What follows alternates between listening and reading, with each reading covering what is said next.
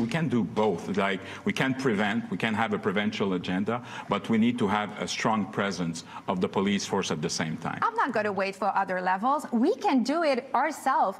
This is how we decided to ban single-use plastic. It seems as though the mayor only figured out she was the mayor of Montreal only last year. The three leading candidates for mayor of Montreal faced off in the only English language debate Thursday night.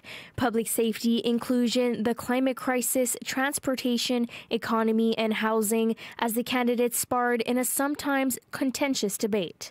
And for that, you need to have more transparency, whatever it's through body cam or whatever it's by the you check police. You can't say body cameras. You voted against police. body cameras for the last 4 years. Can I please end my phrase, yes, please, but Mr. don't lie Holness? to the public. We're on national TV here. Mouvement Montreal leader Balarama Holness calling for decreasing the police budget and a reallocation of services.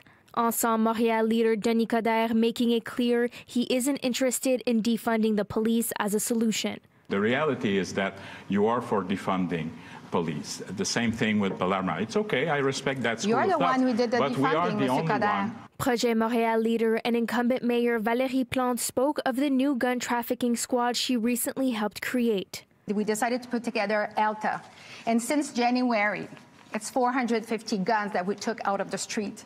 Language was also at the forefront. Holness reiterated he wants bilingual city status for Montreal. We want to recognize Montreal for what it is, a multicultural, multilingual metropolis. I am the only candidate on this stage that supports that ideology and rejects Bill 21 and Bill 96. While Coderre and Plante made it clear there's only one official language in Montreal. Montreal is a francophone city consisting of a diverse cultural mosaic, including a vibrant Anglophone community. They all deserve to have services, and we are going to provide it to them. For me, we can valorize the language. French should be a glue, but for sure, we need to also protect the rights of Anglophone, but also of the Indigenous people. When transportation and mobility came up, Coderre and Holness took the opportunity to attack Plante on her record.